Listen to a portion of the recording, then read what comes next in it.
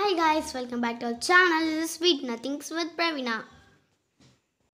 Hi guys, இன்னைக்கு நம்ம சேனல்ல பார்க்க போறது ஒரு டெசர்ட் ஐட்டம். ஸோ இந்த சீசனில் மட்டும்தாங்க இது செய்ய முடியும் மாம்பழத்தை வச்சு. ஸோ இன்னைக்கு இந்த டெசர்ட்டோட பேர் என்னன்னு கேட்டிங்கன்னா மேங்கோ ஃபெர்னி. வாங்க இது எப்படி செய்கிறதுன்னு வீடியோக்குள்ளே போய் பார்க்கலாம். நம்மளுடைய சேனலை இப்போ தான் முதல் முறையாக பார்க்குறீங்கன்னா நம்மளுடைய சேனலை மறக்காமல் சப்ஸ்கிரைப் பண்ணுங்கள். கூடவே வரக்கூடிய பெல் பட்டனையும் அவசியம் ப்ரெஸ் பண்ணுங்கள். ஸோ முழு வீடியோவையும் கண்டிப்பாக பாருங்கள். இந்த மேங்கோ ஃபிர்னி செய்கிறதுக்கு அடுப்பில் ஒரு பேன் வச்சுக்கோங்க. ஸோ நான் ஏற்கனவே ஒரு 2 மாம்பழம் அளவு எடுத்து அதை ஸ்லைஸ் பண்ணிவிட்டு அதை மிக்சியில் இந்த மாதிரி ஒரு பல்ப் மாதிரி அரைச்சிட்டேன். ஸோ அரைச்சதை நம்ம இப்போ இந்த பேனில் டைரெக்டாக சேர்த்துருவோம். ஸோ இப்போ இந்த மேங்கோ பல்ப்பில் ஒரு 1/4 கிளாஸ் அளவு தண்ணி விட்டுருங்க. நான் என்ன பண்ணேன்னா நான் எந்த மிக்சி ஜாரில் அரைச்சினோ அதுலேயே அந்த 1/4 கிளாஸ் தண்ணி விட்டுட்டு நல்லா கலந்துட்டு இதில் விட்டுட்டேன்.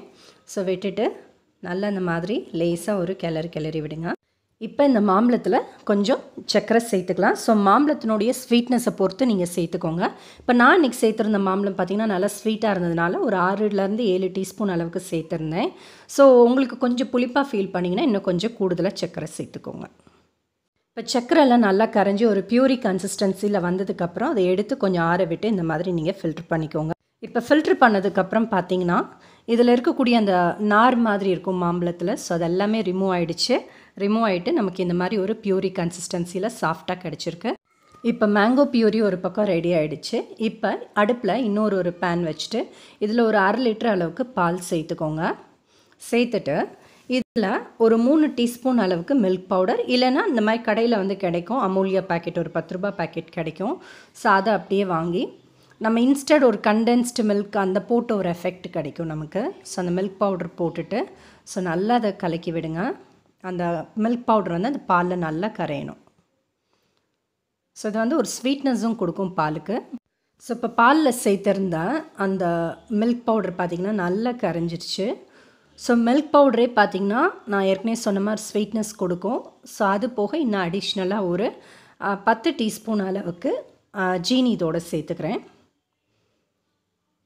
ஸோ 1/2 லிட்டர் மில்க் அப்படிங்கும்போது ஒரு 10 டீஸ்பூன் அளவுக்கு உங்களுக்கு கரெக்டாக இருக்கும். இதுவே கரெக்ட் சுகர் லெவல் தான். இது உங்களுக்கு இன்னும் கூடுதலாக வேணும்னா நீங்கள் சேர்த்துக்கலாம். சேர்த்துட்டு அந்த சர்க்கரை நல்லா கரையிற அளவுக்கு ஸோ கிளறி விட்டுக்கோங்க. ஸோ இதுக்கு நடுவில் ஸோ நான் கொஞ்சம் பாஸ்மதி ரைஸ் ஒரு 2 டீஸ்பூன் அளவுக்கு ஒரு 20 நிமிஷமாக ஊற வச்சுருந்தேன். ஸோ இந்த ஃபிர்னிக்கு பாஸ்மதி ரைஸ் போடும்போது இன்னும் ஒரு எக்ஸ்ட்ரா ஒரு ஃப்ளேவர் கிடைக்கும். ஸோ அதை தண்ணியை வடிகட்டிட்டு ஸோ இந்த மாதிரி மிக்சியில் ரொம்ப பேஸ்ட்டு மாதிரி அரைக்கக்கூடாது, கொஞ்சம் கோர்ஸாக அரைச்சிக்கோங்க. 1-2 அரைச்சிக்கோங்க.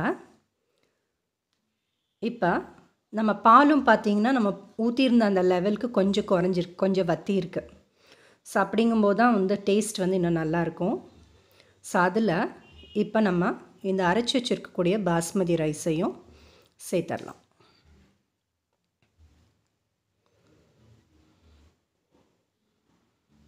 ஸோ இப்போ எல்லாத்தையும் சேர்த்துட்டு மறுபடியும் இந்த பால்லே பார்த்திங்கன்னா இந்த ரைஸ் நல்லா வேகணும். ஆகல அடுப்பு கொஞ்சம் ஓரளவுக்கு மீடியம் ஃப்ளேம்லேயே வச்சுக்கோங்க. ஸோ இப்போ பாருங்கள் பாலும் இன்னுமே நல்லா வற்றிருக்கு. ஸோ அதில் நம்ம போட்டிருக்கக்கூடிய ரைஸுமே பார்த்திங்கன்னா நல்லா வெந்துருச்சு. நம்ம அரைச்சி போட்டிருக்கனால சட்டுன்னு வெந்துடும். ஸோ நீ குக்கரில் வைக்கணும்னு இல்லை, டைரெக்டாக பேன்லேயே கூட பண்ணிடலாம். இந்த ஃபெர்னிக்கு இப்போ இன்னும் கூடுதலாக ஒரு டேஸ்ட்டு கொடுக்கறதுக்காக நம்ம வீட்டில் இருக்கக்கூடிய அவைலபிள் நட்ஸ் போட்டுக்கோங்க. ஸோ நான் இன்றைக்கி எடுத்து வச்சுருக்கிறது பார்த்திங்கன்னா கொஞ்சமாக முந்திரி பருப்பு, பாதாம் எடுத்து வச்சுருந்தேன், கிஸ்மிஸ். ஸோ இதை நீங்கள் வீட்டில் என்ன அவைலபிள் அந்நேரம் இருக்கோ நீங்கள் அதை சேர்த்துக்கோங்க. ஸோ இது போடும்போது தான் இன்னும் உங்களுக்கு அந்த கடிப்படும்போது உங்களுக்கு அந்த டேஸ்ட்டே பார்த்திங்கன்னா நல்லாயிருக்கும். இந்த நட்ஸ் அந்த கொஞ்சம் கடிப்படுற மாதிரி இருக்கட்டும்ங்கிறதுனால தான் ஆரம்பத்துலேயே நீங்கள் சேர்த்திங்கன்னா கொஞ்சம் அதுவும் குக் ஆகிடும். அதனால் நம்ம இறக்கி வைக்கிறதுக்கு ஒரு 10 மினிட்ஸ் முன்னாடி இதை சேர்த்திங்கன்னா இன்னும் கரெக்டாக இருக்கும். ஸோ நம்ம இப்போ எடுத்து வச்சுருக்கக்கூடிய முந்திரி பருப்பும் போட்டாச்சு, தென் பாதாம், அதுக்கப்புறம் கிஸ்மிஸ். ஸோ எல்லாத்தையும் இப்போ சேர்த்துட்டோம். ஸோ இதுவும் சேர்ந்து கொஞ்சம் நேரம் அடுப்பில் அந்த பாலோடு சேர்ந்து வேகட்டும். ஸோ அது போடும்போதே பாருங்கள் இன்னும் நல்ல ஒரு ரிச்னஸ் இருக்குது. கலருமே பாருங்கள் அந்த நட்ஸோடு சேர்ந்து பார்க்கும்போது இன்னும் நல்லாயிருக்கும், நீங்கள் சாப்பிட்றதுக்கும் நல்லாயிருக்கும். ஸோ லேசாக அப்படியே கிளறி விடுங்க. நட்ஸு சேர்த்து ஒரு 5 நிமிஷம் கழித்து, ஏன்னா நம்ம ஆல்ரெடி மேங்கோ பியூரி அடுப்பில் வச்சு தான் எடுத்திருக்கோம். ஆகையால் கடைசியில் இறக்குறதுக்கு கொஞ்சம் நேரம் முன்னாடி இதில் சேர்த்தா போதும் நமக்கு. ஸோ இது பாருங்கள், இது போட்டதுக்கப்புறம் நேச்சுரலாகவே கலர் பார்த்திங்கன்னா ஃபெர்னிக்கு சூப்பராக கொடுக்கும். ஸோ அதில் இதில் எந்த ஒரு ஆர்டிஃபிஷியல் கலரும் தேவையில்லை. அந்த மேங்கோ பல்ப் சேரும் போதே உங்களுக்கு அந்த கலர் வந்து நல்லா பார்க்குறதுக்கே டெம்ப்டிங்காகவும் இருக்கும். ஸோ அதை சேர்த்துட்டு நல்லா கிளறி விடுங்க. ஸோ கொஞ்ச நேரம் இது அடுப்பில் வந்து சிம்மில் கொஞ்சம் நேரம் இருந்தால் போதும். இப்போ நம்மளுடைய மேங்கோ ஃபெர்னி சூப்பராக ரெடி ஆகிடுச்சு. பாருங்கள், நான் ஏற்கனவே சொன்ன மாதிரி வெறுமனே மேங்கோ பியூரி மட்டும்தான் போட்டிருக்கோம். ஸோ அதுவே சூப்பராக கலர் கொடுக்குது. இதை இன்னும் எக்ஸ்ட்ராவாக நம்ம டெக்கரேட்டும் பண்ணிடலாம்.